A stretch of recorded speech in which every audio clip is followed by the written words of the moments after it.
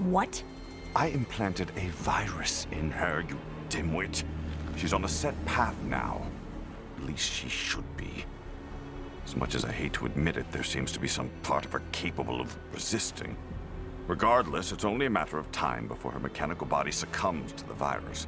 She'll open the vault, then she'll destroy herself, and our little penny problem will be over. What do you mean she'll destroy herself? How am I supposed to take her power if she's dead?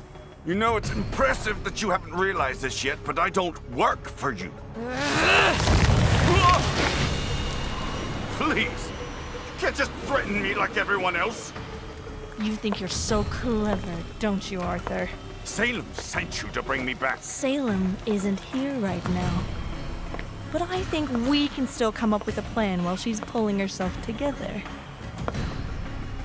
First, I'm gonna watch you plummet to an unremarkable end. And then I'm going to burn a path directly to the vault, where I will wait to tear that magical puppet to pieces and take what is mine.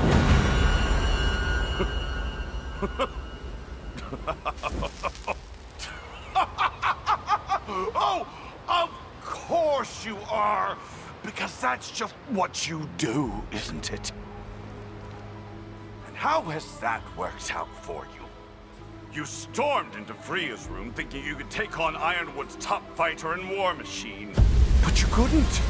And that machine became the Winter Maiden. Oh, and let's not forget your deal with Raven Brownwind. Get all your enemies in one place so you'd have a shot at revenge. If only someone could have warned you against such a miserable idea. Oh, wait. I did! But you pushed ahead and you lost it when all you had to do was your job! You think you're entitled to everything just because you've suffered, but suffering isn't enough!